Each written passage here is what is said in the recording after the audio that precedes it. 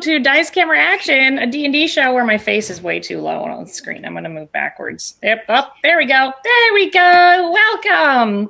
So I'm DMing today, whether this is good for everyone or not. But anyway, this is my Chris cosplay, but I'm going to take it off in a second because I get too hot wearing hats. I feel like I'm being attacked.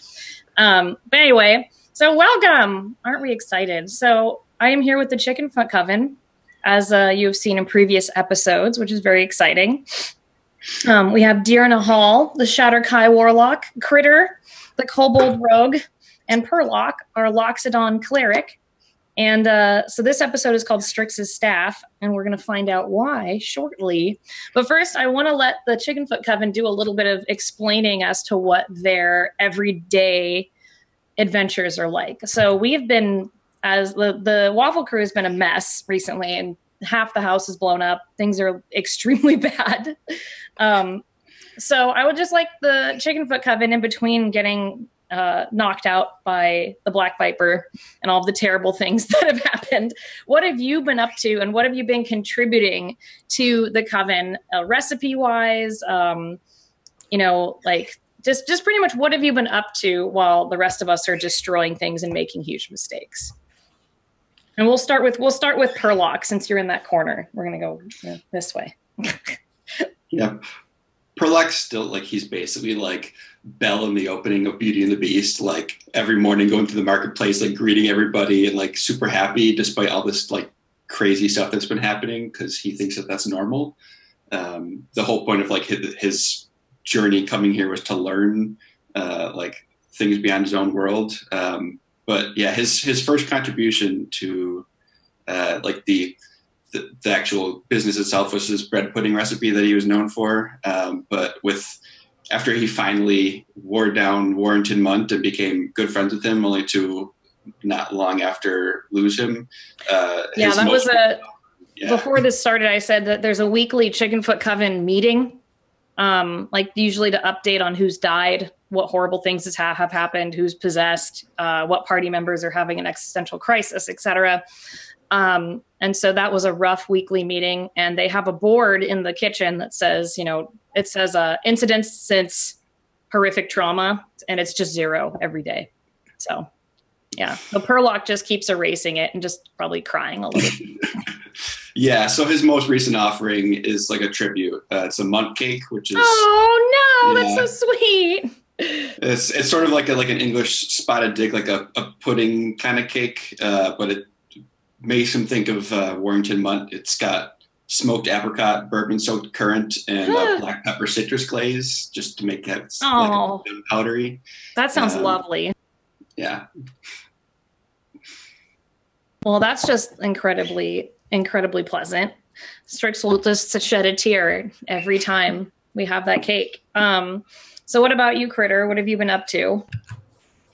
I don't think Critter is nearly as happy-go-lucky and going to the market as Perlock is. I think he goes at night and tries to find things worth baking into pies, most of which is like rats or rabbits or pigeons and things like this. And a lot of times, like, I think his meat selection probably gets vetoed. Well, we do have a large array of customers who might prefer stranger meats. So that's true. But one guy was eating people. He probably also spends time catching the crickets for the special cricket pie.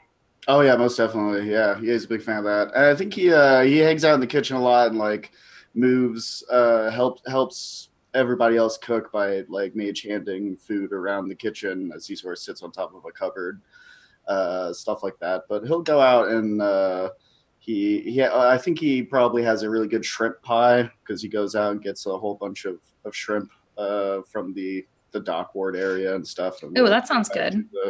Through the sewers and stuff. Shrimp pie sounds good. Interesting. Yeah, so maybe there's like a special pie that Critter makes that's just like the Critter pie or something, and it's just filled with like maybe shrimp and crickets and rat meat and just like whatever. Yeah, it's probably it's like terrible, but like maybe like an occasional goblin customer or something weird like that will buy it. I don't know. Perfect. Yeah, that's perfect. All right, what about you, Dearna? So, I think Dearna Hall gets up like really early and will feed like leftover pastries to like the local seabirds, like seagulls and augurs and stuff, and then skateboard over to work because I can have a skateboard if I want to.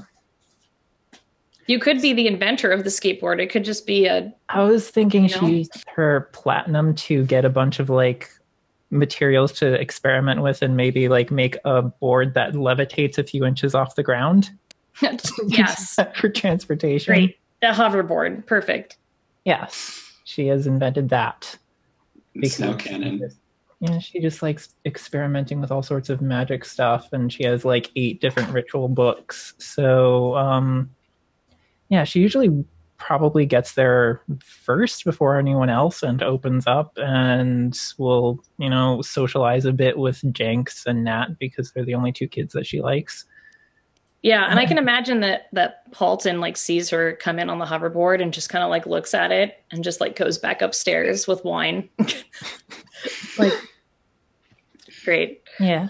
And being from the Shadowfell, Dearna Hall probably doesn't have a lot of experience working with fruits, so any sort of fruit-based pastries just confuse her. So most of what she has is, well, her flat pie, her savory flat pie with a lot of cheese and tomato, and it's pizza. I mean, that sounds really, it's just pizza. All right, that's great. That's perfect. Yeah, and also tea-infused rosemary bread. Yeah, that's wonderful. And I figured that she would have very like customers that would come in specifically for that because it sounds so good. Yeah, and she probably also, once she gets to know the customers, she uses Awakened Mind to imitate their voices in their own heads, trying to get them to tip her more. All right, Strix doesn't know about that. She doesn't tell anyone about it. She No. is probably the richest person in the even in the Waffle Crew. I'm sure. Yeah, we have money. We just have to give it all away. Anyway, that's perfect. So this is a normal summer day in Waterdeep. It's actually pretty warm outside. It's about noon. You notice that the Waffle Crew has vacated the house. You don't know where Dieth went. He went on one of his secrety runaways. Evelyn is out with the kids. They needed some time out of the house, and she decided to get out because it was such a wonderful day. The other thing is, in the last episode, Evelyn and Strix went to go try and catch the imps who had the Stone of Galore, and they couldn't find them. They got away, and they noticed that the Castellanter's house was far too heavily guarded. So they went back. So it's actually been kind of a dour time at the Waffle House because we did lose the stone. So everyone's kind of like disappointed in themselves a bit. And this has made Strix sad because when everyone else is sad, Strix gets sad. So Strix has been kind of rushing around the house doing odds and ends that you haven't seen her do before. She's been collecting big things of salt and big things of ash and flour and just kind of running around. And you're not used to seeing her, I guess, collecting things so adamantly. But on this particular day, on this warm, sunny, Waterdeep day, because it is summer, I believe, still in our timeline, everyone has left the house, beside Waffles, of course, sleeping in her den, besides Strix. And you notice once everyone is gone, you hear her yell in the common room, "It's meeting time! We have an early meeting this time. Everyone needs to come into there's no walls in here, so just whatever. It's a little drafty." Oh, man, I hate early meetings. Still finishes up and like cleaning up his workspace so it's not being left a mess, and then we'll slowly meander on over and prepare for whatever terrible news is coming our way. Yeah, usually it's a death. And this doesn't sound like the death scream. This sounds more like maybe there's a activity scream. You've gotten to learn that at this point. I think since Dearna made the hoverboard, she just uses it everywhere, even inside, so she just floats on in on it. Okay. Strix just watches her float in, like, I don't know where you got that, but I made that's it. fine. I could make you one. I already have a broom. It works the same. All right, everyone, this is important. We have something very important to do today. Can I trust you to do something very, very important? No. Well, certainly. Most definitely. And you see she's closing now using prestidigitation to close all the blinds in the house. And now so it's totally dark.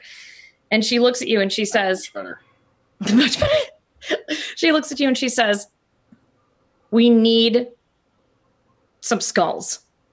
Oh, I have 2 bags of skulls. No, specific skulls. Oh, okay. So if you remember, we lost the Stone of Galore. We kind of need that for various reasons. And I think that the main thing we need to do is be more magic-y, more powerful. And one of the things I've been wanting to do is and she reaches behind her and she has both of her staves, the one that turns into the broom and the one that is the staff of the Magi. And she says, we need to put these together. And the only way we can do it is with 3 skulls, wizard skulls, that I've found and identified in the City of the Dead. And I need you to go get them. Where's that? It's here in Waterdeep. You know where it is. Yes, Dearna. Yes, you're raising your hand. That's very appropriate. Thank you. Why don't you just tie them together with string? No, that's not, because then they would just come undone. It's important because then the black staff has 1 staff. I can't walk around with 2 staffs tied together. It's just bad practice. I don't understand. I don't even need a staff. I'm hearing a lot of rumbling in this. Okay. Concerns and questions. Is this? Yes, Dearna, yes. Raising your hand. Excellent. Are the skulls inside people's heads right now? That's a good question. No. So okay. More or less, I need you to go to the tomb of the Margasters. So the Margaster family, we went to their house, and that's where we killed Strahd, but that's neither here nor there. They have a bunch of wizards in their family. And so what I need you to do is go to their tomb, and then she takes out a piece of paper, and she draws what their tomb looks like. There's a little door, and I think there's like 2 little things. I don't know. It looks like this. You need to go to this. It's like a little pyramid, and they're all wizards. And so what you need to do is you need to go into their tomb. And don't worry, she like ruffles through her robes. I have a bunch of information on how you're going to be able to get in, but it's going to be complicated and dangerous. Yes, Dearda, yes. Will there be ghosts? She thinks for a second. Also a good question. I have done a lot of research, and I'm sending you during the day because we need to do the ritual tonight when there's a full moon. So I'm thinking that there won't be ghosts during the day. That's my guess, right? Maybe if the tomb has a sunroof. Fairly logical. Yeah, something like that. No. Anyway, I've researched this and I know what I'm talking about. There's no ghosts during the day. That's what I think, unless you're in Barovia. We're not in Barovia, so it's fine. So the first skull I need you to get is from this one's kind of an exiled Margaster, but I think it'll be fine. Their name is Scratch Scab Margaster. So they were turned into a were-rat, and later on they were buried next to the tomb. So there's a little mound next to the tomb where this were-rat is buried, and it's like the middle of the day, so you might just have to do a distraction and just dig it up. So you need their skull. Rat skull then, right? Yeah, okay. Well, Scratch Scab was a wizard, but they were turned to a were-rat, so it's probably a were-rat skull. Yeah. Rat skull, gotcha. Well, were-rat skull. Different, larger, much larger. That's just critter. I know you want to find a rat skull, but just it's bigger. I have 6 in my pocket. Yeah, those were from the kitchen, or were those from the pies? I don't remember. Both. Anyway, so that's one of them, and that's outside the tomb. Remember that, and it's going to be busy during the day. So there's going to be nobles walking around, people mourning and crying their dead relatives and things like that. So you figure something out. The next 2 are inside of the tomb. So the tomb isn't that big, so you'll see a few branching hallways and things like that down below. But, also don't tell anyone about this because I'm pretty sure Dia thinks this is stealing, and I'm pretty sure Evelyn thinks that this is desecration of a sacred site. And Paulton doesn't care. You can tell Paulton. But just so you know. So it's cool. I tell Paulton everything already. Okay. When he's asleep or when he's awake? Let's go. The last one. The second skull, not the last skull, I'm confused. The second skull is from Lady Silva Margaster. She was an illusionist and a fashionista. So to get into her tomb, the door will be locked, but what you'll need to do is prove to her that you are fashionable enough to get into the tomb. So I have this, and she holds up a bag, and it's all of the old clothes that were Jarlaxles that came out of the bag of holding. So it's just a bunch of leather straps and like thongs and like fancy hats. And she's just like, so you got to put these on to convince Silva that you are fashionable, and that's how you'll get in. And then you just, open the tomb and take her skull. Yes, Dearna. I could also get my good dress from home. You can do that, absolutely. But these are for Critter and Purlock, so please enjoy these. And she just dumps all of Jarlaxle's like harnesses on the ground. Any questions? How does this work? And Critter puts a thong on his head. Perfect. You're doing it great, Critter. Oh, good. All right, next. And the last one, and this one is very dangerous. This is Mr. Smelly Paw Margaster. So he was a wizard that was polymorphed into a cat by a rival wizard, and he couldn't break the spell. But he ended up attempting to be a very, I don't know what happened, but the rumors are that he ended up being the cat of a very wealthy old lady, and she left him everything. So a lot of the Margaster's fortune comes from this Margaster, Mr. Smellypaw. So you have to go find Mr. Smellypaw's tomb and bring him a fish as tribute to get into the tomb, and then you'll be able to take his skull. Oh, I can get a fish, no problem. Yep. Perfect. I'm sure there's one in the kitchen that's old or something, or there's one in your pants, maybe. I don't know. No, not today. No. All right. That is your plan, Destiny. I don't know. I have to stay here and get the ritual ready before the rest of the team comes back, because if they find out I'm going to do this, it might explode part of the house again. So we just really need to get hurrying real fast. Is that all right? Strix. Yes. Yeah, you look over and Perlex wearing this gigantic bolero hat. That was in the pile of clothes. Good. Perfect. Purlock, this is perfect. Yes, Dearna. Before we go, yes. I got you something. Uh-huh. To mark the some number of months anniversary of us working here. Uh-huh. Uh-huh. Dearna Hall reaches into her coat and pulls out this big clump of hair and holds it to Strix. She's like, thanks, what's this? That's some of the Blackstaff's hair. Ah! Why did you take her hair? She gave it to me. I mean, that's good. We'll just make a pie out of that later. And she that's not for pies. That's for spells. But I don't want to control the Blackstaff. I want to be friends with her. You don't need to use it to control her. You can use it as a conduit to enter her dreams. I don't want to do that. Thank you, Dearna. That's very thoughtful. And she just puts it in her robe.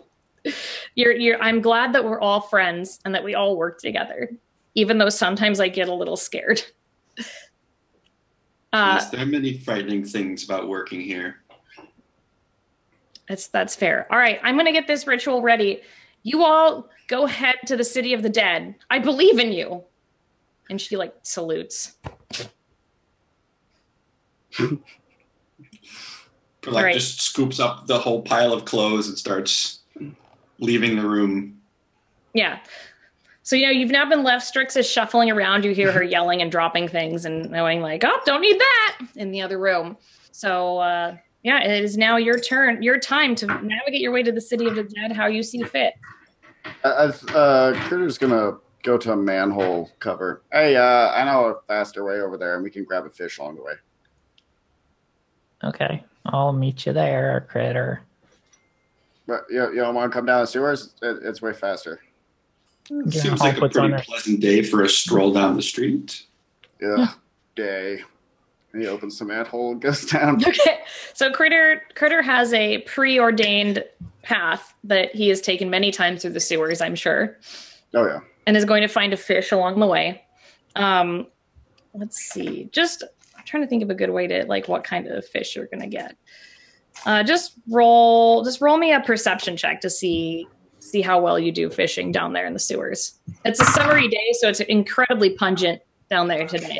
17 perception. Oh, nice. Okay, yeah, you find a nice, possibly a large goldfish someone has flushed down their toilet.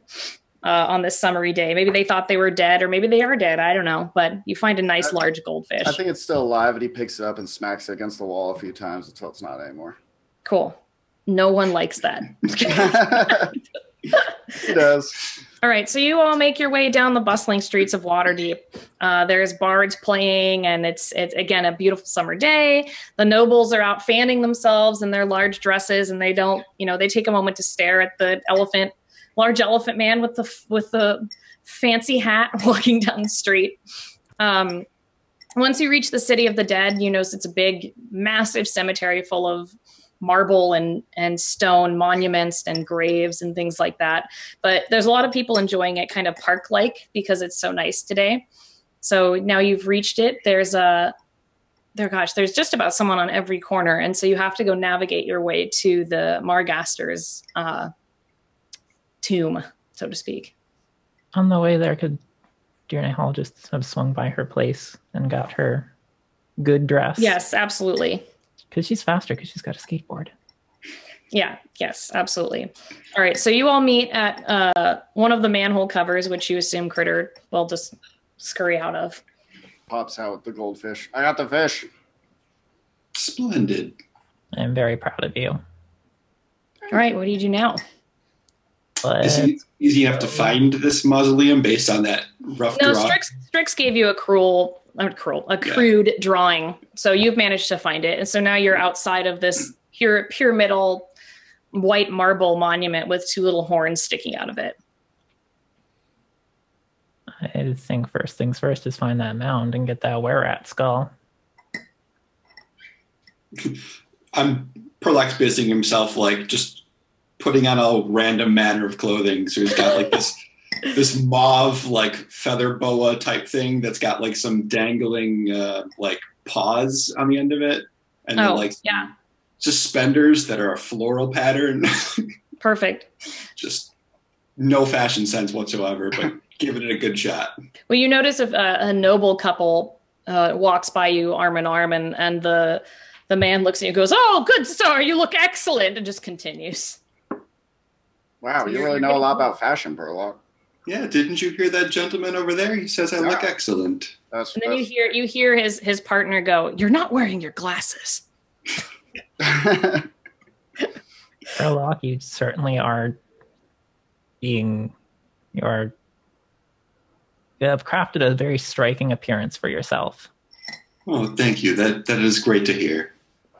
It could use a little adjustment, though. I can help you with that, though. Oh, I welcome your input. She'll basically just like adjust things a bit so it all like makes sense, and then we'll use a manner of spells to make the colors not horribly clashing. Perlock is finely dressed, but in a gaudy way. Yeah. I picture one of those like Renaissance like cravats, like a ruffly, like yeah. Yeah, way over the top. Yeah. It's like you did a good job expressing yourself, so I didn't want to change too many things, but I kind of just sort of neatened it up a little bit. Yeah, and he pulls it on. Yes, it's quite the learning experience, I see. If only they were made to fit you. So why don't you all give me a perception check to see if you see the mound of scratched scab Margaster. Oh, did we bring shovels? Dirty 20. You sure didn't. 9. I got a dirty 20. All right. What about you, Perlock? 13. All right. Dearna, you notice that on the right side of this mausoleum is definitely a large mound of rocks. And what you can see is what seems to be as small scraps of food, maybe left as some kind of tribute to whoever is buried there, littered around it. You did not bring any shovels, and it is an incredibly busy day here in this park / cemetery. So digging around in this burial mound might look a little suspicious. Okay, so Critter, there's the pot mound. Yes. I think you would do the best at digging it up. Dearna reaches into her bag and pulls a Kenku skull out. Use the beak on this to dig. Okay, I grab it and look at it. She takes out like another skull and puts it on his head. This will help you blend in. And Perlock and I will run distraction. Okay, perfect. I can't see anything through the skull, but perfect. Just move it so you can see through the eye holes. It's like awkward and hard for him to get over the right spot, and then it gets caught on the thong that's already over his head. And he just keeps. Perlock's got his hands at his hips and like is looking like this ridiculous mannequin. And how do you propose we provide a distraction? Do you know any particularly entertaining magics you could put on a show? I'm not an entertainer, really, no, but I appear to be. I was turning heads earlier. It could just be strolling through and showing off the summer fashion. You hear suddenly as Critter is trying to walk over to the mound, you hear, "Oh my God, that dog is wearing a skull on its head. Look how cute it is." And you see a noble in a big frilly dress start to walk over to Critter. "Come here, little boy, come here. Oh, I want to scratch you. You're so cute." I look up at her and go, "Yeah, I am fucking adorable." Oh my God, it talks. How sweet. And she, can you give me a, actually a strength athletics check to see if she grabs you? Probably. 9. Yeah, she picks you up. No, put me down. Been picked up by this noble lady. She looks very strong. She's like a large, wide-shouldered lady in a massive flowy, like green and brown dress. And she's just like, "Look at this. Oh, I think he's a pug. I love pugs." I'm not a pug. Put me down. No. I need to dig. Oh, dear. Dear Nahal drifts over on her board and is just like, "Unhand my service animal." "Oh, I'm so sorry." Can you persuade her to? Can I intimidate her? Yes. She's like, "This couldn't possibly be a service animal. This is a purebred." It's a purebred service animal. And if you do not put it down, I will command him to bite you. Because I need him to connect me to the ground, or else I will float away. As you can see, I'm floating. He's wearing this adorable outfit. Look at this little Yes, helmet. I dressed him like that. By the way, I got a 21. Oh my God. Yeah, she's just like, "I am so sorry. This is clearly your most valued pet." And she puts down Critter and she looks at you and says, I'm sorry. Oh, and she just wanders off. You think she was drunk? I think Darnay is very used to dealing with drunk people at this point. It's true. It's true. Critter, you're no longer grappled. That's good. I go back to digging. Okay. Yeah, it's pretty easy for you to move some of the rocks. As it starts getting deeper, you notice that the dirt's a little bit harder to dig through. So you're still doing your best. It's going to take a little bit longer though, and you notice a few guards walking down the path towards you. So they're going to be there in about 2 minutes. Thingy is being very inconspicuous. He looks up, sees the guards, looks down, looks back up the guards, looks down, and then just starts digging way faster. Can Darnay go the guards and intercept them? Yeah, of course. Perlock's also heading straight towards them. So now there's the two of us. All right. Yeah, you walk towards the two guards. They're just talking amongst themselves. They're like, "Yeah, I don't know. I think Todd's an asshole sometimes. It's just like, yeah." You know Todd? The guard looks up and she goes, "No, not really." Well, I mean, if he did, I'd be happy to have any sort of information about him, because he's sort of been like hitting on one of my friends, and I don't really have like a judge of character on him, but he seems kind of like, and I want to know how worried I should be, This guard suddenly perks up and is like, "Oh my God, he hits on everyone. What is wrong with him? Why is he always hitting on people?" And they're clearly ready for gossips or like, "Tell me everything you know." Dearna will engage in gossip, but since she doesn't actually know Todd, she's just going to mix in secondhand things she's heard from the Waffle Crew, which a lot of things from Paulton, mostly about him complaining about Todd, and also just lies. Okay. All right. So now you're spreading all of these horrible lies about Todd to the city guard.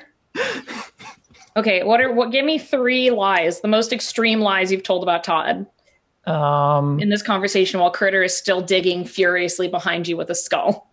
He never wears underwear. Oh my god, disgusting.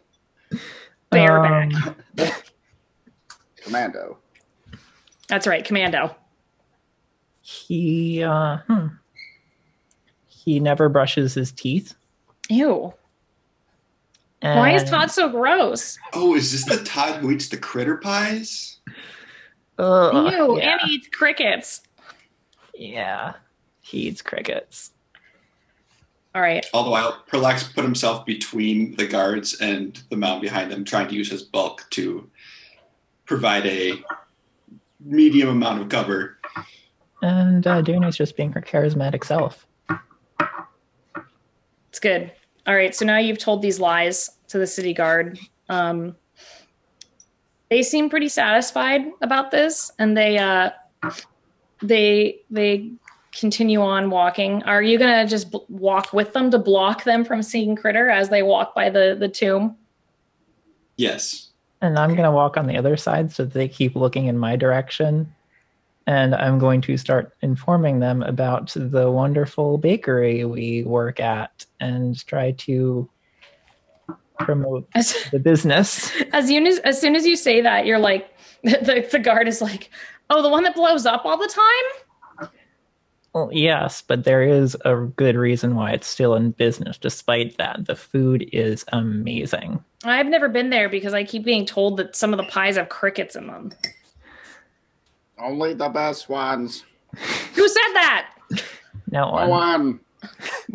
on. There is we attempt to cater to a wide variety of clientele, as Waterdeep truly is the grand melting pot of Faerun.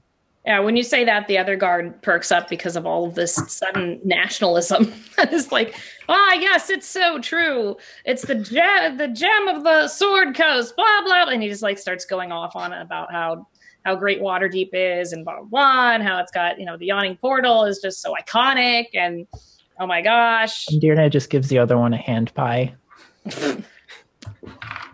Perfect. All right. Yeah, she will take that. And by then you've passed the tomb, and they say, "Oh, have a wonderful day. Maybe we'll go to that bakery one day. Maybe we'll stop by. Is it currently intact? Do you know?" It is intact enough to not violate any of the Bakers Guild's codes. Oh, good. We have to keep on the excellent the Bakers Guild. It's like you know that the bakery is not any sort of way okay with the Bakers Guild, nor has anyone talked to them. So, yeah. So anyway, the guards continue on. Critter, you're almost there. You're starting to find little bits and pieces of bone. So you're still digging away. You find that the last few pieces are stuck in there really, really hard. So you might need to give me a strength check or ask for help. Strength checks aren't my strong suit. So I think I'll take out Skewer, his short sword, and just start trying to like poke around it to try to like carve it out. He doesn't actually know how to dig very well. All right. Maybe he can cut it like a pie. Okay. I think that could still be a strength check, right? Or I guess actually give me a dexterity to see if you can like dinosaur bone kind of like. Yeah, exactly. Like the opening suit check. Yeah. That is a unnatural 20. Oh, wow. Yeah. So you take your sword in there and you start picking around and you find the perfect place to wedge the skull out, and you pull out this like football sized were-rat skull from the inside of the dirt. Aha! I found it.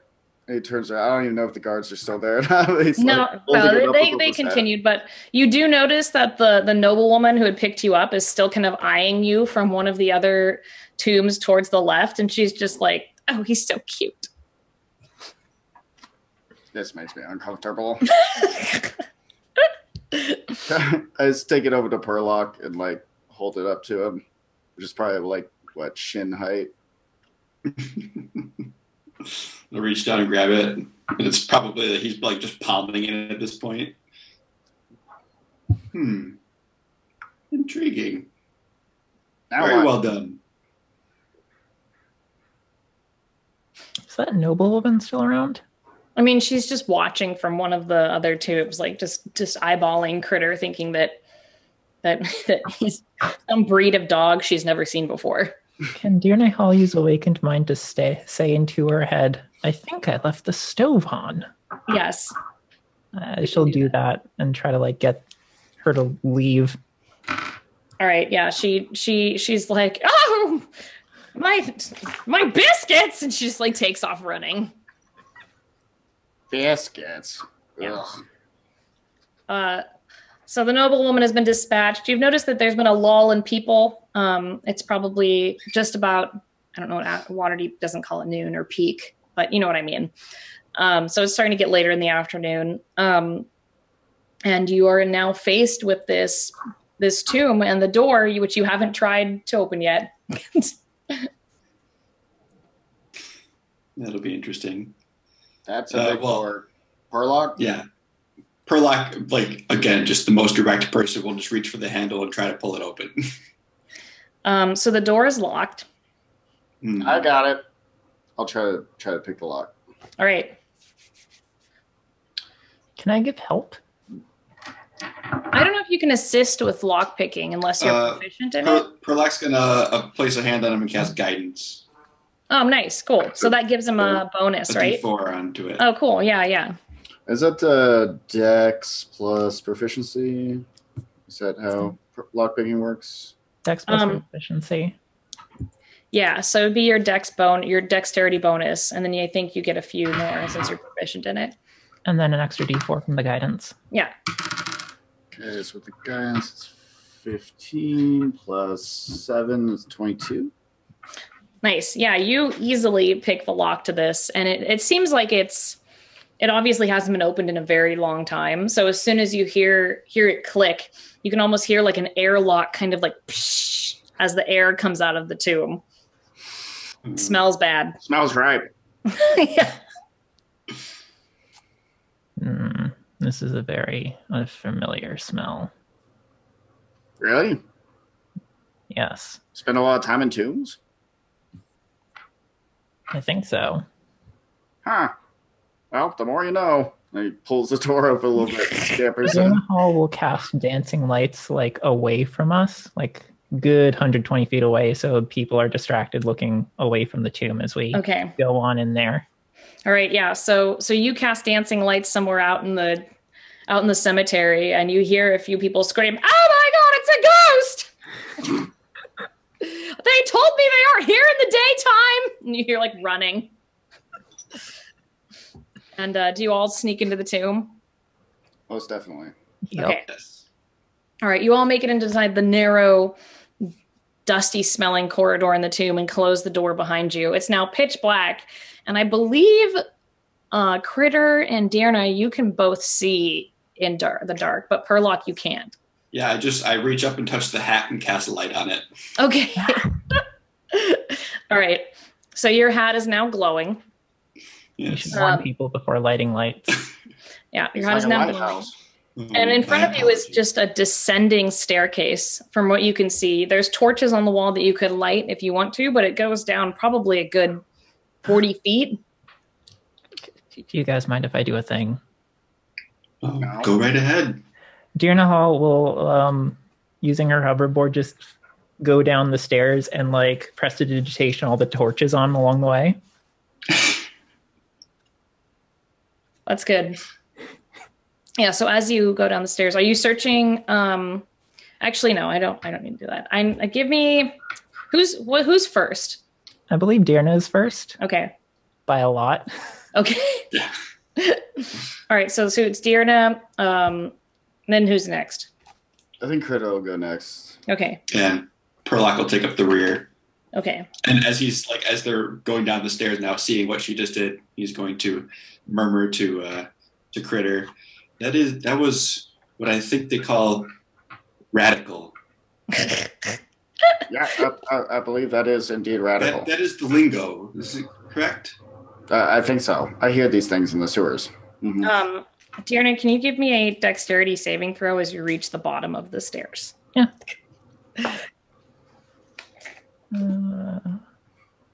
22. All right. As you reach the bottom of the stairs, you hear a trap set off, but because you saved, you're only going to take half damage from this trap.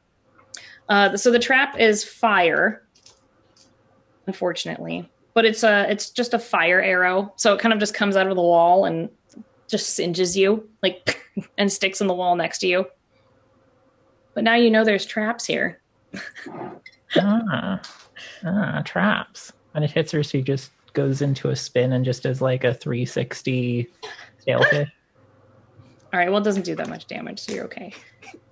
It only does 7 points of damage. But there's now a fire arrow sticking in the wall. Oh, as we go by, Critter will pull it out of the wall. Ooh, free fire arrow. It just disappears. Oh. And your hand's kind of singed. Ow. Well, there are traps. So people with the best perception keep their eyes out for traps, and then Critter can disarm them. You feel like these might be I mean, since this tomb is so old, they definitely haven't been set off anytime recently, so you definitely need to stay alert. So as you reach the bottom and all of the torches are lit now, you're faced with two separate paths. One goes left and one goes right. Fiona Hall activates her Eldritch Sight and looks for magic. Okay. There is magic going down both pathways. Both at the end. Which one looks more dangerous? I mean, they're both magic-y, so whichever you feel is more dangerous. Can you give me like a rough School of Magic feel? Yeah, the left is illusion, and the right is just general magic. Like, just, you can tell that there's just something that's like probably trapped down on the right, but on the left is illusionary magic. Okay, so that way is traps, that way is illusions. Which one do you want, guys? I like illusions. Okay. What about you, Perlock? You got any preference? I have no preference, but if Critter believes she enjoys illusions, I'd say we go left. Okay, let's go. And to fit in, I will cast an illusion myself. And she'll use minor illusion to like make it look like there are like bats flying around us. Nice. Critter's like jumping up, trying to grab them. All right, and oh. So what is your perception right now as you're going down this path? All of us? Yeah, just give me, just so I know what you're staying alert. 22. 16. Okay, cool. Best party ever. All right, as you reach the end of this hallway, you notice that there's another trap near the end. You can see a thin line in the stone near the bottom, so you think it could be another arrow trap. Critter will scamper up to it and investigate it and see if he can disarm such a thing.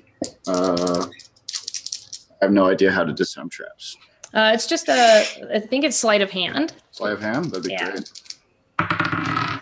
22. Sweet. Yeah, that's perfect. That's just enough. You manage to move the little trip wire to the side and keep it from activating the spell. And now you're going to continue on your way. As you reach the end of the hallway, you're faced with what looks like just a large stone door. And on the outside, written in a scroll work, it says, Lady Silva Margaster. I believe this is who we were supposed to prove to be fashionable to. Oh, is it? Well, Dearna Hall throws off her cloak and reveals her good dress. Critter throws up his hood and reveals the thong over his head. Yeah, Dearna has like this long white flowing ball gown and like a jacket over her shoulders with like a gold chain keeping it from falling off. Nice. Swanky. Yeah, Dearna looks good. Got his glowing bolero hat at a slight angle at this point. Perfect. All right. Yeah, so you're just faced with this door, so whatever you want to do next, up to you. Diana knocks on the door politely. Yeah, you receive no response. Dearna, I think everyone in this building is dead. That doesn't mean that they can't answer a door. Huh. Never thought about it that way. Well, she'll look over the door with her eldritch sight to see if there's any like magic traps on it first. On this door, you don't get any sense that there's any magic traps here. Then she will try to open the door. All right, yeah, you open the door. It creaks open into another larger open room. And in the center, there's a mirror and nothing else. It's just a big domed kind of underground tomb with a mirror right in the center. Are you one of those cursed mirrors? The mirror does not respond. Not going to tell me your secrets, eh? She's going to like shift up against the wall and sneak around the mirror so she's not catching her own reflection in it and try to get closer so she can inspect it better. All right. Yeah, Dearna is now treating the mirror as if it were a sworn enemy. What are the rest of you doing? Depending on how this is ruled, DM, Perlac does know how to cast Identify, although last time Mr. Perkins ruled that it consumed the pearl worth 100 gold pieces. Would Perlac have replenished that in the meantime, yes, do you think? Yeah, of course. Okay. Yeah, you I have your reach. Okay. So you can cast Identify on this mirror, and other than it having some sort of enchantment on it, you can tell it's just a regular mirror. It doesn't have any magical properties other than what you think is just some kind of enchantment specific to this task, which is being presented with a fashionable outfit. Well, us elves are notoriously resistant to enchantment, so I vote that I will face this mirror foe. All right, so you walk in front of the mirror. Yes. We believe in you. I'll cast guidance on her as I step away to let her do that. Okay. I'll go back out into the hall and watch the other direction just in case. Okay, so comes down. She's also probably going to use like Druidcraft to give her like just the right amount of like billowing in the wind and some prestidigitation, so she's kind of like extra clean, and thaumaturgy to make various bits glow. Oh man, can you like please just like catwalk up to the mirror too? Yes, I can. Like sashay. All right, so Dearna sashays up to the mirror. Minor illusion some music for herself. Yeah, looks fashionable AF. And you can see the surface of the mirror shimmer a bit, and you notice that as you're showing off this wonderful fashionable outfit, you can see that it shows in the back, almost on near the wall, where you don't see one. You actually see an inlet where it looks like the body of Silva is rested, but you don't see it here. You see it in the mirror. The mirror also, in glowing letters, you can see it appear at the top, says "Fresh AF." I wink flirtatiously at the mirror. The mirror swoons.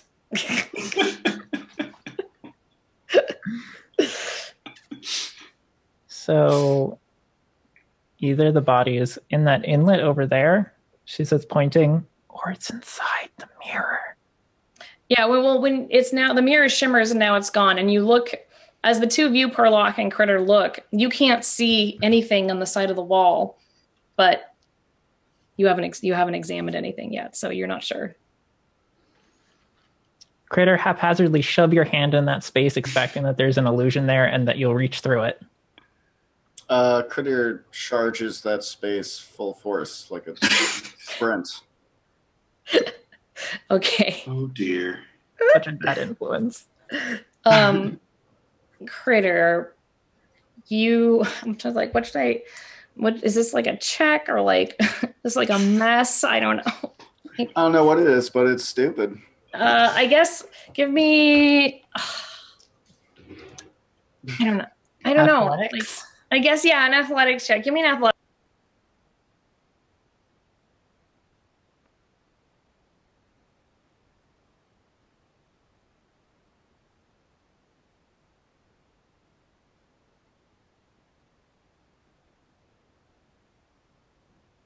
Um,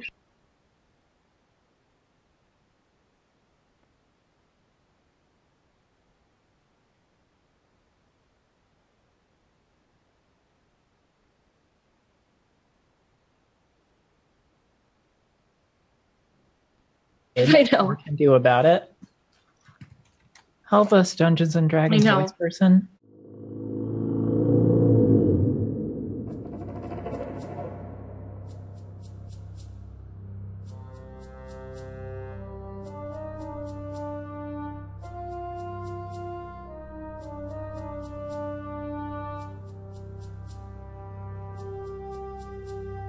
Music is there. Coming back up. Oh, wait, they're talking to me. Okay. Yes. Oh, the board just reset. Okay, we should be back now. We're back. Okay, you should be able to hear us now. It was a ghost, even though they don't come out during the daytime. All right, we're back. Technical difficulties aside, Critter was jumping through or into a wall. So Critter rolled an 11 for his dexterity saving, or not dexterity, athletics check. And that's just enough to, as you jump towards this extremely solid object, you pass through it and then crash unceremoniously into a very decomposing skeleton and are now just tumbled in a bunch of bones in a small inlet in the wall.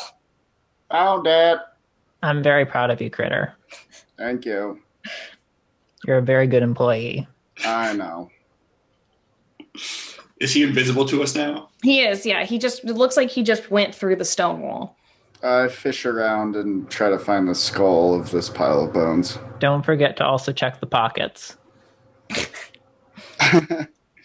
Yeah, this body is actually covered in quite a bit of jewelry and things like that. So and Strix didn't necessarily specifically inform you not to steal things.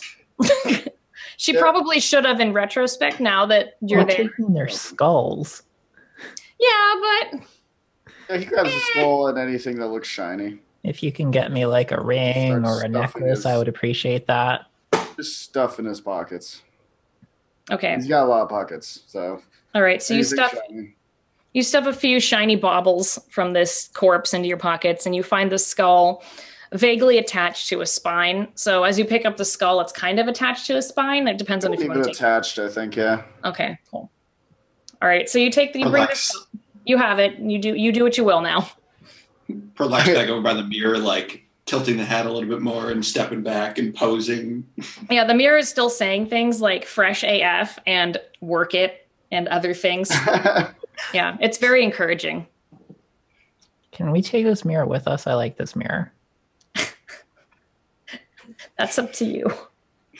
Critter comes back through the wall holding a skull with the spine still attached, and his pockets overflowing with jewelry. Oh, you got a free spine. Lucky. Yeah, I know, right? Did you find any like cool bonus. jewelry that might work with my outfit? Oh, definitely. I throw a couple necklaces towards her. I put them all on. Bling! And then it continues down the hallway, just holding the skull. Okay. Furlock at the mirror. Let's go. Okay. Oh my god, you're gonna get the mirror with you. Yeah, Oh, The Are we mirror is done? pretty big, but I don't think you would have a problem holding it, Harlock, if Probably you want not. to take it. Yeah, if you would like this, I suppose nobody will be missing it. It would be a wonderful gift for the paladin one. Oh Yes, yeah, This seems quite up her alley. it does. It'll go great with the emoji shield. Perlak will try to lift it from the wall. All right, yeah, it comes off. You can take it with you. It is awkward to walk with a big mirror, but you're tall and large enough to where it shouldn't be a problem. Yeah. Should have it under an arm now. Yeah, Besides, it was probably lonely down here anyway. it's fair. It will do some good in the future now.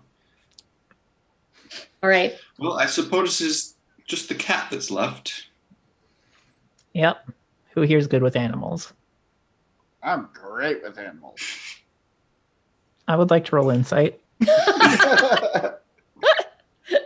I think that's a contested insight.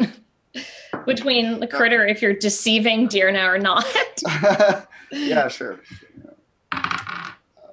15. I got a nat 1. you believe him. He's great with animals. Fantastic. I mean, you probably got a good rapport with him, having lived in sewers, right? Oh yeah, I got a pet shrimp. He loves me. That's true. Oh. I have a familiar, but he's mad at me right now. Oh. He does not like that I am not following the Raven Queen anymore. Well, you see, the trick is when your pet starts acting up, you just eat him, and then you go get a new one. Deerna Hall summons this albino raven familiar and asks it, I'm told I'm supposed to eat you if you disagree with me. I don't think your familiar likes that. So you need to agree with me or else I have to eat you. I'm sorry, it's the rules. I mean, they're your familiar, so I mean, they have to agree with you. That one looks delicious. May I? No, his name's Hemaleg. Oh. She puts him on his head, or on her head. She puts him on her head. Perfect. All right, so you now have... Never get sick of it. That it looks like it'd make a good kebab. Seems like strange advice. Kurt has been serving some interesting things to the waffle crew. But yeah, so all the torches are lit in the hallway. You can make your way back or do whatever you wish. So let's go. Yes, I suppose off to find Mr. Smellypaw. Is Deerna leading us again on the hoverboard down the hallway? Well, at least back to where the fork was. Okay. I think she just goes like this and pushes herself off, so she's just gliding in this pose. Perfect. So Deerna glides to the fork in the road, and again, you're faced with the other one, which you can only assume is your next quarry. I detected magical traps down here, so yes. Critter, you're up. All right, I'm gonna start looking around for the traps. All right, I will give him guidance. Give me a perception check for those traps. And I will also give him guidance just because I can, even though it won't stack. That's nice, though. Perception? Yeah. 5. With you had the D4? Yep. Oof. I rolled a 3, got a 1 on the D4. I have a +1 to perception. All right, well, Critter sees no traps. That's all clear. And okay, Deerna, you hover, so you actually miss the trip line. So you go first, and Critter, you trip over both as you're trying to search for traps, and 2 acid arrows come out of the wall at you. That is unfortunate. So give me another dexterity saving throw. 13. I think that... Oh, wait, is it dex? Hold on. Let me see. Yeah, okay. I think that's enough. So you're fine. You'll take half damage. So, hold on. Ugh. Okay, so that's 8 damage. Okay, and I'll use my reaction to cast Absorb Elements and only take 4 damage. Oh, that's fun. Nah. That's a spell I've never seen used before. And the next attack you do will deal an extra 1d6 acid damage. How fun. Yeah, so I attack the place where the acid arrow came from. Do acid That's damage cool. back to it. That's a cool ability. Is that a rogue ability, or is it? No, it's a spell. It's a level 1 like wizard spell. Yeah, it's That's cool. Of course, it's a wizard spell. Wizards, arcane tricksters, and eldritch knights get it. Oh, it's an arcane trickster. That's super cool. Neat. I've never played an arcane trickster. Anyway, we're all learning new fun things. Yeah. That's really cool. All right, so acid arrows shoot. They miss Critter, and Critter casts a cool spell. It's very impressive. And then he hits where the trap came from. Yeah. Just poke it with a little bit of acid on the wall. It's like, aha, take that wall. The wall's anyway, very intimidating. I think I disarmed all the traps here, guys. It's okay. There's like a hole being eaten through your like clothes. Gonna need another patch in my jacket. All right, you continue down the path. De'Arn is still hovering, and you reach a similar door to the other tomb that you entered, but this one says Mr. Smellypaw Margaster, written in scroll work on the front. De'Arn knocks again, just in case. Yeah, you get no response. Well, that means we got to break in. Or perhaps just open the door. Perlac reaches forward and just tries to open the door. Yeah, the door opens easily. Ah. And as it swings open, you notice that this tomb is much different from the last one. The last one was so empty and stark. What you notice when you open this door is complete gold gilding all over the entire entrance of this tomb. All over the walls are just covered in gold and jewels, just sparkling and shining. And in the center is a statue of a cat sitting on a golden pillow and holding one paw up. Statue of a cat? Mm-hmm. It's a golden statue of a cat with ruby eyes. Maybe the corpse was bronzed. It's possible. Or golded. But this is a very fancy tomb for Mr. Smellypaw Margaster. You're not will say in cat because she would. Sorry, are we supposed to get the skull of Mm-hmm. the cat? Yeah. Okay. Because of her eldritch invocation, De'Arn always has speak with animals going, so she's just going to say, in cat, hello cat. We are here to bring you to someplace nicer, so do not become an apparition and attack us, please. You get no response, but your party members hear you going, meow, meow, meow, meow. Meow, meow, meow, meow, meow, meow, meow, meow.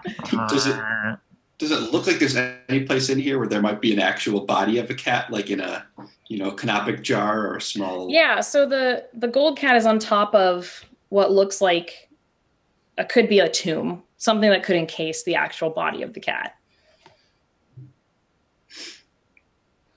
I might be careful about moving that statue. I've heard stories of strange things happening when you move gold statues, but I believe we're supposed to be getting underneath it. But you know what else they say about gold? You know what else they say about gold statues? They're made of gold. Mm. By the way, you're still holding the mirror. And gold is what money is made out of. Oh, is that what money is? Yes. Oh. That makes a bit more sense, I guess. Yeah. And then you can use this gold to purchase goods and or services. I'm going to scamper over to the gold statue, look around the base of it, and see if it has any sort of indication of a pressure plate or anything like that on it. Okay, just give me a perception check.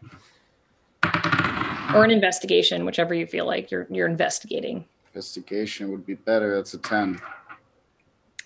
You don't notice any pressure plates, but you do notice that in front of the cat there is what looks like a delicate gold plate. Like a dinner plate? Yes. I might suggest that you leave an offering of fish upon this plate. Oh, the fish. That's right. I totally forgot. He takes out the goldfish and plops it on the plate. Thanks, Burlock. I was just going to end up eating that for my midnight snack if you didn't remind me. As the fish touches this delicate gold plate worthy of any fancy feast commercial, the cat's paw lowers, and you notice that the statue itself raises up, and inside of this golden sort of like a canopic jar kind of thing, you see the dried remains of a cat skeleton. Well, there's a skull. No, reach in and grab it. You just reach in and grab it? Oh, yeah. Maybe you want to take a few other bones just in case she ends up needing more. I mean, maybe the spine will still be attached. It is for this one. I'm holding the other edge, shaking it. As you pull the skull out, you hear what almost sounds like a cat hissing. Can Deer Knight Hall understand what that means? Yeah, you can actually. And you hear it say, "You didn't wait for me to finish eating." It wants to eat. And you notice that in the corner of the room now, there is a massive spectral ghost cat. And I need you to roll initiative. I knew ghosts came out during the day. Critter turns around. Yeah, it goes, but they don't come out during the day. You now know that Strix has no idea when ghosts come out. Deer Nahal is from the Shadowfell, so she was expecting this. Yeah. All right, give me your 13. numbers. 13 for Critter. 15 for Perlock. 15 for Perlock. And 24 for Deer Nahal. You have to roll way better than we do, man. It's like I have my lucky dice. clearly. All right. Well, the first to go is Deerna. You rolled a 24. So this ghost cat, it looks like a larger version of a house cat. And you can see he's actually wearing a little collar that says Mr. Smelly Paw. But he's pissed. He's like, Deer Nahal hisses back at him, pulls out a twig, and casts Witch Bolt. okay. So she goes, and red lightning shoots from her hands. All right. And to hit, that is 23 to hit. That isn't definitely enough. Yeah. Yeah, so now I do 4d12 lightning damage. Okay. That's a shitload of damage. Yeah, well, I have to cast all my spells at the max level because I'm a warlock. That's right. 17, 24, 34 damage. All right. Yeah, so the cat, let's see if they're immune to anything. Nope, they're not immune to witch bolts. Or nope. Is it thunder damage? It's lightning damage. Oh, actually they are immune. They are resistant to lightning damage, so they take half of that. Still, it's a good spell and it looks cool. So you did 35, you said? 34. 34, okay, so half of that. All right. Which is 17. Cool. All right. Okay. So the ghost takes some damage in its spectral form, and the lightning kind of like bounces off the weird gold gilding in this tomb and makes it, I don't know, it's kind of pretty. You know, as far as tomb robbing goes, like this is a neat experience. You definitely are not getting paid enough though. Next up is the ghost. So the ghost is going to try and possess Critter. As one does. So I need you to give me a charisma saving throw. Oh yeah, that's my worst saving throw. Oh no. 10. 10. That is not enough. So you see the ghost cat dive into Critter. And Critter, you now are completely incapacitated, but you also just want to do cat things. So you're now possessed by a cat. Awesome. Yeah, so Critter just starts doing cat things. Play yourself as a cat. You are now a cat. Unless they can depossess you by a ghost. Awesome. Yep. Let's do it. And now you're just a cat. So you're actually you're out of initiative, but Critter is now a cat. Huh. Well, I'd like to try something. Critter, here, Critter, and I'm gonna raise the symbol around my neck and try to cast Turn Undead and see if it like pushes this thing out of him. Oh yeah, I think that It's a DC 13 Wisdom save. Okay, yeah. So roll. I guess the ghost would roll the Wisdom save. Let's see. Yeah, do some like Doctor Strange soul push out of the body kind of deal. Yeah. Okay. Let's see. So yeah, that's only a 10. So yeah, you depossess Critter. Suddenly, Critter, you're no longer a cat. Critter was holding the skull with the spine still attached and like batting at the spine. and then he gets depossessed, and then just keeps batting at the spine. That's good. And I was actually your turn as well, Perlock. So that was your turn. That's perfect. So it was your turn in the initiative. So next up, Critter, it's your turn. You were no longer a cat. Perlock has depossessed you. Well, that was weird. Is the cat ghost still there now that it just sort of? The cat ghost has now pulled itself back out, and it's kind of just sitting above its body, just hissing with its little hackles up. Does it happen to be a CR 1/2 or lower creature? It is not. No. Okay. It is a bit. Because that would have destroyed it if it were. Oh no, it's stronger than that. But yes, Cool. it would have. You're correct. It's a spookier, stronger ghost. I guess. Is it right up next to me? Or is it sort of. You're all within about 5 feet of it, so you're really close to it. Okay, it'll just take out we leave and move. and stab it. See if it works. All right, so you're gonna try and stab. Yeah. Stabby stab. And I have advantage because I have Pack Tactics as a kobold. And I'm going to cast Green Flame Blade when I do Cool. this. So that is a 20. Not natural. To hit? Yes. Oh yeah, that's plenty. Yeah. Okay. And Green Flame Blade at this level, I can do D8.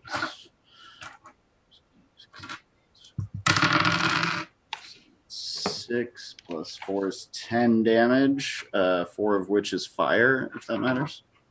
It does. Yes. Okay. And the rest is piercing, non-magical.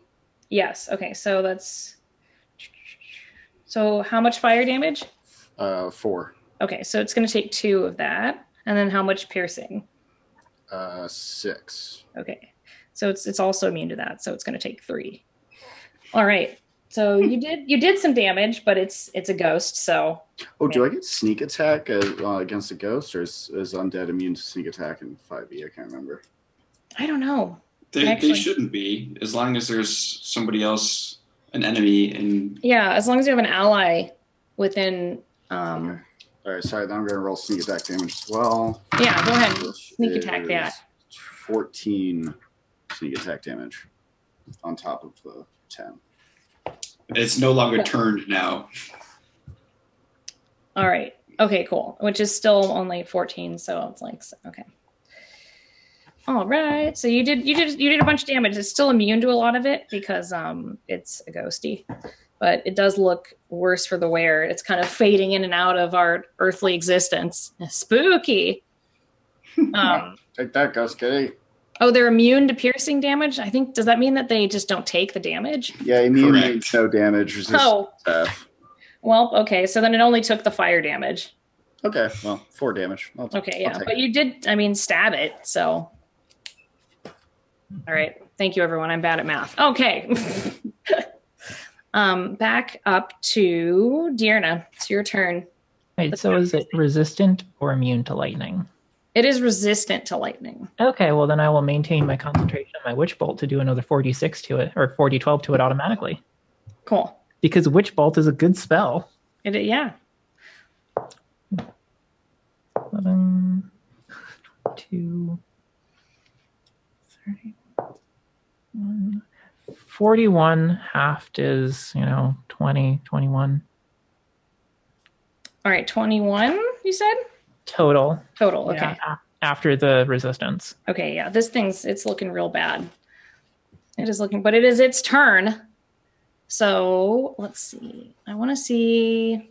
I'm still hissing at it. You're just still hissing at I'm trying to assert my dominance. All right, each of you, I need to do a wisdom saving throw. The cat's going to hiss in a horrible, frightening way. I'm going to try and scare you.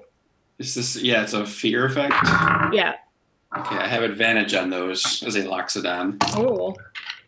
I got a 5. I bet that succeeds. 22. I got a 16. Okay. So Perlock and Dearna, you managed to evade this. Critter. Oh, Critter. So you're frightened, but you also age 10 years. I don't even know what that means for a kobold. Yeah, how long do kobolds live? I don't know. But you've now aged 10 years. Maybe you're now just like, you're like a hunched older kobold. He's 25 instead of 15, so. Okay. So you're now an older, you feel creakier. I don't know. It's very confusing. And you are frightened. So on your turn, you may do a saving throw. And the aging can be reversed with a greater restoration spell, but only within 24 hours of it occurring. So now you know that. You're just going to come back older, maybe wiser. Who knows? Let's see. But yeah, so that's the ghost's turn. Next up is Perlock. Oh, we should probably leave. And he's going to cast Spiritual Weapon as a bonus action in the form of just a giant, like, cat toy, like, sort of whip type thing, and just, like, hit it. Nice. Spiritual Weapon. Yeah, so that's plus my spell casting attack bonus. That's a 24 to hit. Yeah, that is definitely enough. That is only 4. Was it force damage? Yeah, force damage. Are they immune to force? Let me see. This ghosty. The spooky ghosty. No, they're not. So they take all 4 damage. Oh my god. They are really hurt. And Spiritual Weapon is a bonus action, so you can still cast a cantrip.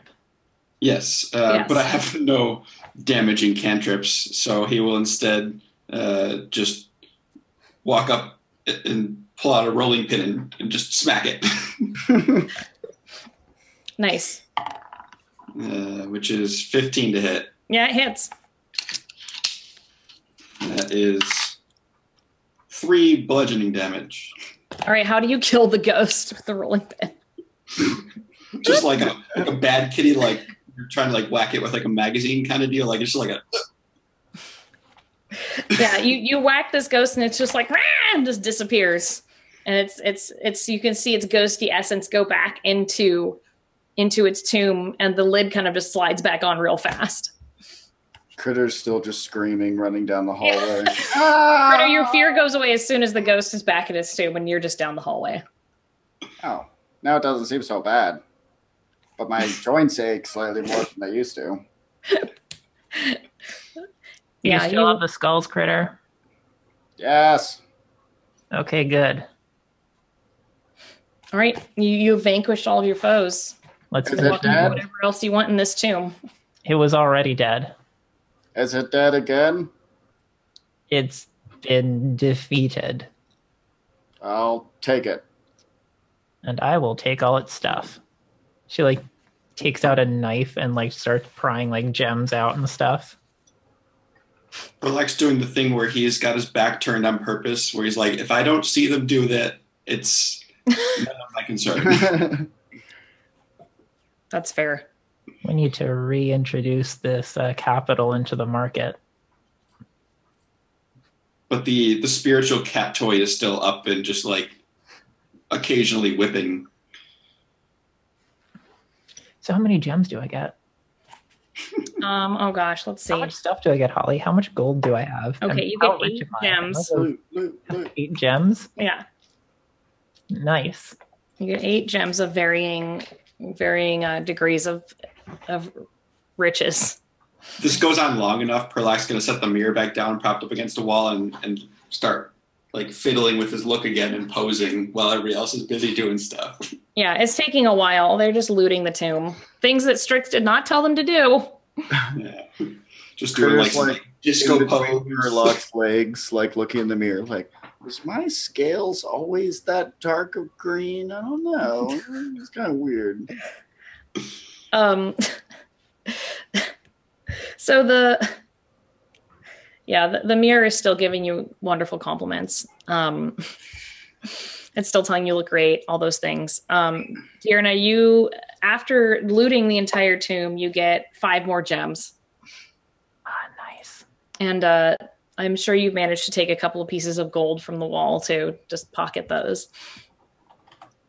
Also, kobolds can live to be 125, according to chat. So, Critter, you feel like you're of drinking age now. That's true. Yeah. I think kobolds also like get adulthood a lot faster than humans, so it's like they're like a weird, like heavy on both ends of the spectrum. That is interesting. They just have a really long middle-age period. Yeah, You're exactly. Right. Yeah. He's starting to think about refinancing his mortgage. Yeah, he's thinking maybe he's going to buy a motorcycle. Yeah, he's thinking about buying a motorcycle. Thinks that Dearna's hoverboard's really cool.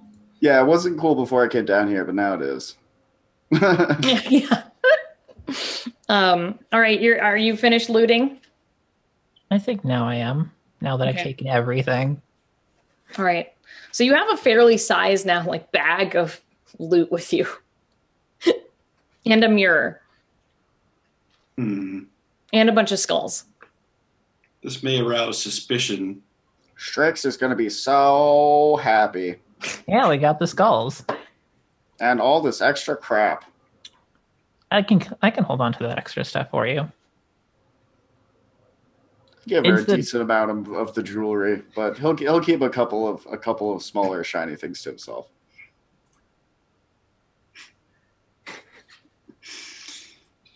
Grave robbers. Perlak's going to start heading back towards the entrance and try to have a peek out to see if there's anybody nearby. All right. Perlak, as you lead your crew up the stairs to the top of the tomb, are you going to just crack open the door? Yeah, and I'm going to, before I do that, cast silence in the vicinity to try to make sure that there's as little suspicion aroused as possible. All right. Yeah, you do that, and as you crack open the door, right in front of the door are the 2 guards talking amongst each other. And as soon as you cast silence, they they're like very confused, and now they're kind of talking to each other and looking around. And give me a stealth check so to try and see if you can close the door fast enough. 18. Yeah, you do it. You close the door fast enough, the guards don't see you. Then I will drop silence. And you hear them. You can hear them talking outside of the door. And you hear them say... got the big ear flat to the door. Right, the big ear got flat against the door. And yeah, you hear them saying, yeah, this lady said that there was a dog digging outside of here, and they pulled some skull out, and then she saw them go into the tomb, but I don't know, I don't see anyone around here, so, maybe we should go get Todd. Can I, if I hear this and I know where they are, cast calm emotions on the other side of the door to try to make them feel indifferent? Yeah, I think you can do that. It's a DC 13 charisma save. Okay, yeah, go ahead and do that. All right. One guard is suddenly very calm. The other guard doesn't react. So one guard's like, wow, I just am really, I feel really good all of a sudden. I think I'm going to just go home and take a nap. I'm like, what are you talking about? Like, there's the grave robbers in here. I know, but I'm really tired. So you hear this conversation going on. So one guard you notice walks away, but the other guard is still guarding outside of the tomb, kind of checking the locks, noticing that the lock has been picked and things like that. You want me to distract them? Yes, Dearna, I think this may be your wheelhouse. Okay, Dearna wraps her cloak back around her, takes out her Shatterkai mask and puts it on. It's like really spooky looking. And she like uses various spells to just make her more billowy and ghost-like. Ooh. Then she looks through the crack in the door and then uses Blessing of the Raven Queen to teleport out. And so for a round, she's all like translucent and ephemeral. And she appears out and turns around to look at the god and goes, "Ooh, I am a ghost and I don't like you standing around my grave. Please." Can you roll me an intimidation check? Yes. While this is happening, Critter's like, "Oh, we're dressing up again," and puts a thong back on his head.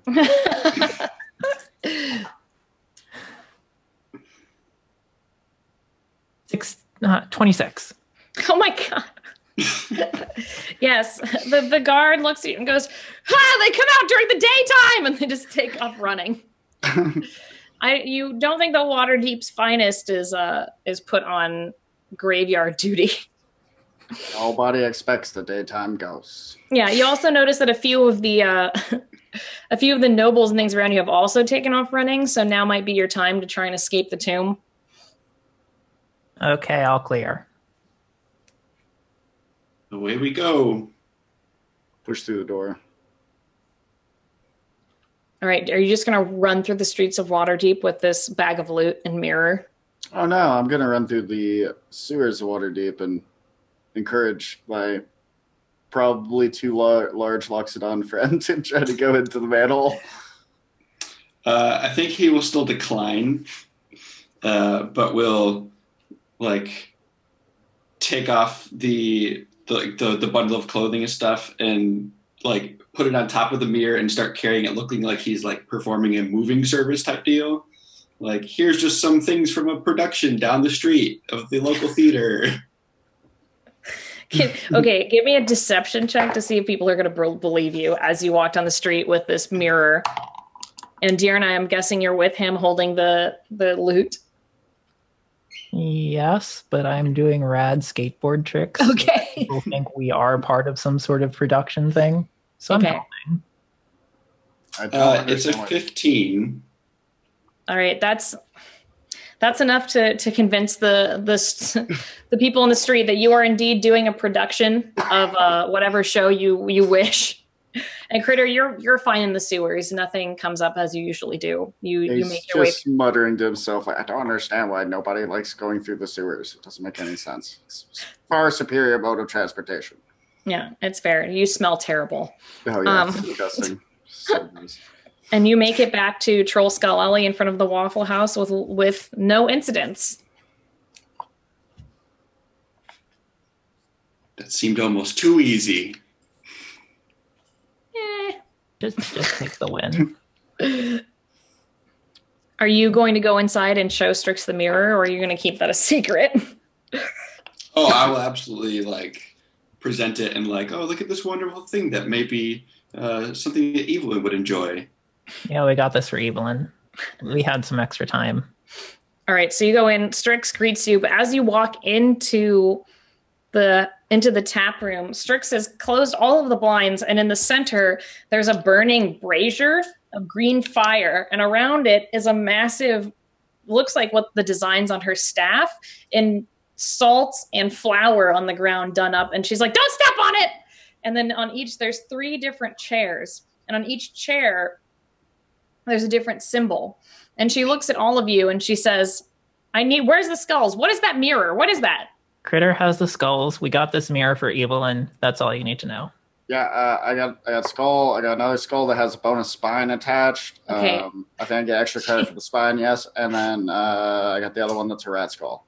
Perfect. She just insight checked you, Deerna, and she did not roll well enough. So she's just like, all right, I believe you. So she doesn't notice any of the shit you stole. I feel like this is a very common relationship for them. Dynamic. Yeah, she's like, I believe you. It's fine. All right, so each of you needs to put one of those skulls in the chairs. So who wants whose skull? Just put it in the chairs. I vote cat. Toss her the cat skull. I'll hold on to the one with the spine. Here, you get the rat skull and hand it to Burlock. All right. I'm going to need you to hold on to all of these while I do the ritual. Are you fine with that? It might burn. I don't know if it's going to burn or not. Question. Yes. Is this going to end up with us being possessed? No. Okay. Maybe. Probably not. I've already been possessed once today. It's really not that bad. Meow. You're going to have to tell me about that later. Meow. Did you take anything else from the tomb? Yes. Of course, this mirror. Well, the mirror's weird. Strix is going to go stand in front of it, and the mirror just says, ew. She's like, this mirror is rude. Take it away. Well, we'll get rid of it later. Doesn't matter. All right, so you all sit down in the chairs with the skulls, and Strix runs off, and she comes back, and she has her 2 different staves. And she's like, you know what? I was thinking about where you said Dierda, and that was a good idea. And she takes the staff, and she starts wrapping them and sticking them together with rope. Yeah, you got to make sure they're physically in contact so the magic takes easier. Yeah, it's perfect. I've just done that the whole time and said the whole skull thing. The skull. You'll see what the skulls are for in a second. Stop complaining. Go get yourself a snack. It's going to take me a second. Okay. And she's still like wrapping the things together, and she runs back up to her panic room a few different times and comes back, and she's got different bits and pieces, like an actual chicken foot, what looks like a pile of dirt, like some weird tongues, and she starts setting them in different places on this wheel on the ground. Looks like it doesn't make any sense, but maybe it does to her. I don't know. But she's taking notes. Yeah, she's holding both staves, and she sticks both staves into the burning brazier. It doesn't bother her because she's fire resistant. So she just sticks them down in there must be sand in there that's burning, just sticks them in there. And she's like, all right, we're almost ready, but we need some pies.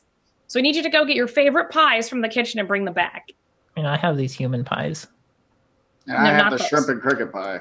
Yeah, you get that one, Dierna, not the human pies. We need, or your bread. Your bread's very good. Bring the bread. Okay, I'll bring the bread.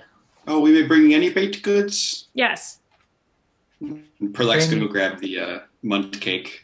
All right. Perlock, that one's sad, but that will do. Yeah. Going to cast protection from energy on himself and make him resistant to fire because he's a little bit nervous. That's wise. That's very wise. I could summon a demon, but I don't think that would help. No, don't do that. We don't need that prop. We don't need that right now. So you do all go get your pastries? Yep. All right. Everyone goes and gets their pastries and comes back. And you have your skulls. She's like doing a checklist. Everything's laid out. All right. Familiar sit in the corner. Yes, that's fine. That's fine. You can, yeah. Okay. Familiar just flies away. All right. Ugh, should I take Waffles out? No, Waffles is fine. It's not going to be that big of an explosion, I don't think. Perla, can you cast that spell on everyone here? Maybe the protection from energy, or is that just on you? Oh, it's just something that I use when I work in the kitchen. I don't think I'm able to do it on more than one person at a time. All right, just checking. All right, so she stands up. So there's 4 chairs. There's the 3 that you're sitting on. She stands up on the last chair, and she just like brings her hands together, and she's like, all right, I'm going to try and cast something on this, and if it works, then they should be fused together. But it might explode. Oh, wait, hold on. She like gets off the chair and she walks up to the door and casts Arcane Lock on the front door. And she's like, just in case anyone wants to come home or wants any pies. This is fine. All right, are you ready? Just like the Triangle Shirtwaist Factory. All right, I need you all to stand on your chair and hold your pie and your skull. What? Wait. Dierna goes to the window and turns the sign around so it says closed. Okay. Good thinking. This is why I think you get paid. I don't know. Do you get paid? I don't know. I get tipped a lot. That's good. Good. I'll prepare the blown up sign. Does Perlec's chair support his weight? Yes. Yeah. You're standing on Strahd von Charovich. Yeah. All right. So Strix then holds up her own pie, and you're each holding a skull and a pie. And she says, and at the count of 3, I'm going to need you to smash the pie and the skull together. Are you ready? I suppose. All right. I hope this works. And she starts counting down. She says, 1, 2. Wait, is it on 3? Or, is it on 3 or after 3? It's on 3. Okay, on 3. So 1, 2, 3. Yes. Okay. Also, do you think this was grave robbing? I don't know if it was grave robbing or not. Maybe we'll talk about this later at our weekly meeting. Anyway, definitely involved a grave and robbing. Well, all right, ready? It was corpse repositioning. That's fine. All right, 1, 2. All right, 3. And you smash the skull and the pies together, and you notice that they start to dissolve into what looks like burning more green flame that merges into the center brazier. And Strix is like, well, I guess we'll try the final thing, and just casts fireball on it. So a massive fireball erupts in the tap room. You're all protected by the careful spell. Unfortunately, the windows in the tap room are not. So in a massive explosion of green fire, the front window is blown out of the tap room again. The fire swirls all around you. Your familiar is protected as well, Dearna, don't worry. And as it coalesces into the center, you notice that the fire swirls around the staff, and both staves fuse into one. So it must have worked, you think. The rope disappears and sloughs off, almost like a snake shedding its skin. And you can see it just sticking up in the center brazier. And it looks pretty much the same. It has the same crescent shape and the symbols and everything, but the staff itself is the staff of the staff of the Magi. So it's more sleek and neater looking. It has like a cool taper up to the top for a staff, not just a stick that Strix found in the in Sigil. But Strix is still holding the pie. It's on fire now. And she looks at the staff. She's like, I think it worked. Look at it. It's one now. Unless the other one just exploded. I don't know. Hold on. And she goes up and picks it up, and she's examining, and she's like, it worked. Look, it worked. See, you did it. Good job. The tap room is on fire. Oh, we should fix this. I'm going to start create or destroy water and just like have it rain and the parts that are on fire the most. Oh, shoot, wait, could you do this the whole time, Kerluck? Well, yes. Oh, I should have implemented that the last time the house was on fire. We have a lot of abilities in our group that have not been utilized by you, which would have been very useful at a lot of times. But pretty much all of Perlak's spells were like kitchen related. But you're so good at baking. That's what matters. Not to mention our grave robbing skills. That's true. All right, let's try and clean this up before everyone gets back, maybe? May I add something to your staff? I mean, sure. As long as it's, like, not more fire. Deanna takes out, like, a necklace that might, like have, like, an arcane symbol because they were robbing wizards, and just, like, ties it on the head of the staff. Like, there. Oh, that looks nice. It's dangly. Yeah. It's always nice to have, like, one dangly item in your ensemble. Yeah, I agree. At one point, while Perlak's putting out fires, he like immediately at one point looks startled and dashes out of the room to make sure that the hat that he found is still intact. Oh, yeah, it's definitely cast light on it. Yeah, it's definitely still intact. You hear a knock on the door. It's not frantic. It sounds like a questioning customer. I'll get it. Do you turn the sign back from closed to open? Yes, and then I peek out the window as I do. All right. Yeah, you see you see just a couple looking for a nice meal. They just look like a little halfling couple expecting the wonderful pie shop that's been exploded like 20 times. I slowly open the door and say, "Hello, are you here to be evil? If no, you may enter." And they're like, well, that's an interesting request, but yes, we're just here for pies. Okay. Well, I think most places should have a policy of no evil occurring on the premises. It's just good business practice. That's fair. But yeah, you usher them in. Strix is going to go get them some pies and settle them in while you put more of the fire out. A few more customers come in and mill about. The house has one massive hole in the ceiling. The windows are now blown out. Everything is charred. The brazier is still in the center. Strix comes in with a piece of wood and just puts it on top of the brazier, and it's now a table. And she sets another customer on it. But she comes out, and she kind of looks a little like she's still holding her staff, and she just looks a little thoughtful, and she says, "You know what? I haven't praised you enough for helping me. You've really made this something special. And I think that the people here like coming here, and they like what you make, and they like what I make. And I think that's worth something. I think that you're good, and I think this place is good." Is it worth payment? You're going to have to talk to Dieth about that, but I'm going to pay you in something nicer. And she reaches into her robes and she pulls out a few different things, one for each of you. And she looks at you, Dearna, and says, "This is for you. I think you'd like it the most. It's a jar of ghoul tongues, and I want to give it to you." And she hands it to you. Dearna snatches it. Careful, though. I think they wiggle around a little bit. Even better. This is the best day ever. Thank you so much. And so she hands you that. Dearna will give Strix a hug. Oh, she responds in her awkward way.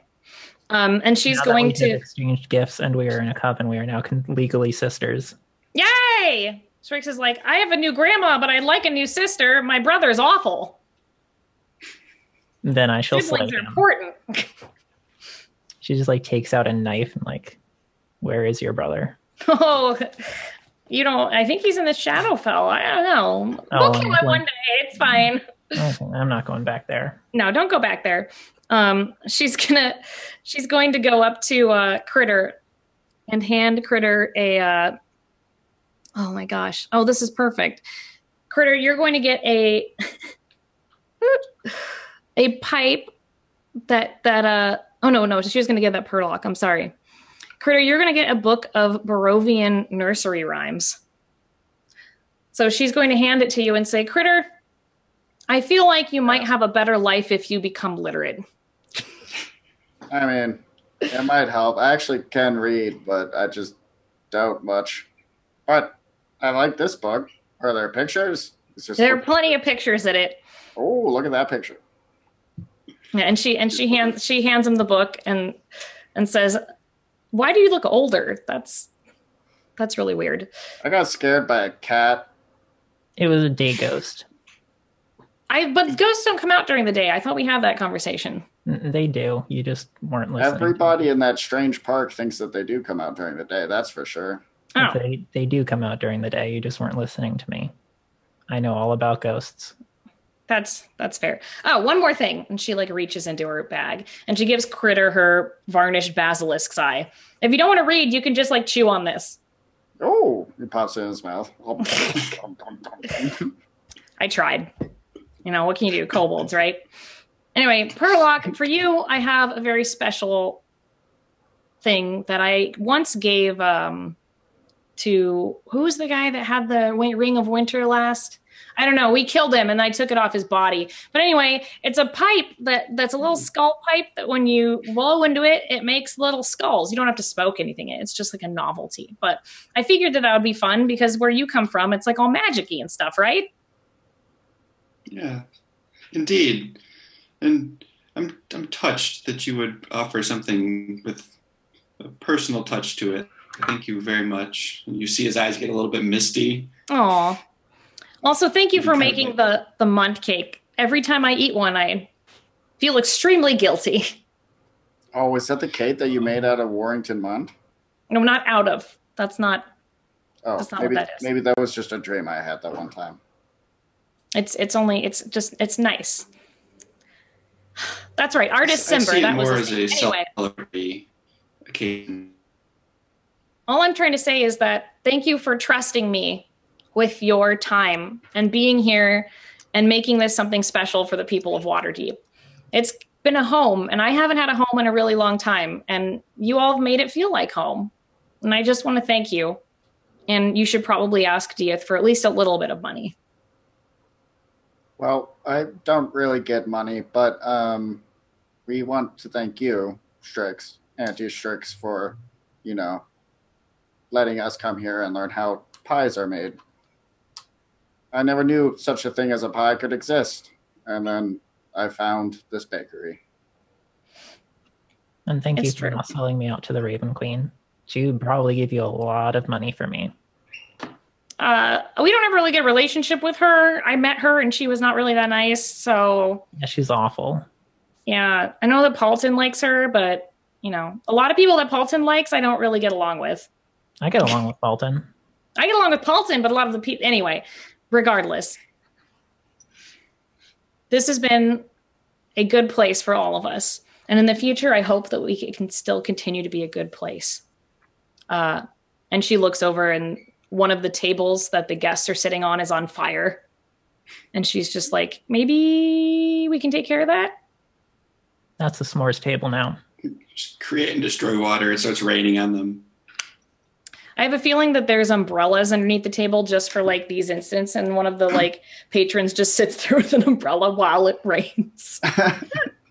And while everybody's watching that, then Perlite turns aside and he's got this giant handkerchief and you just hear this trumpeting sound as he blows his nose. Still like from being thought of. Oh. And as the rain falls in the Waffle House and the coven continues to feed the hungry patrons of Waterdeep, a small home for the wayward creatures that live there will continue to fall apart until one day it will be rebuilt again. And that's where we'll stop.